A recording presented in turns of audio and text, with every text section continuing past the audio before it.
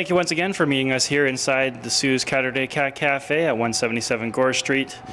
Today, I am going to introduce you guys to Meatball. Now, Meatball is one of the 4 most recent kittens that have been additioned to our cafe.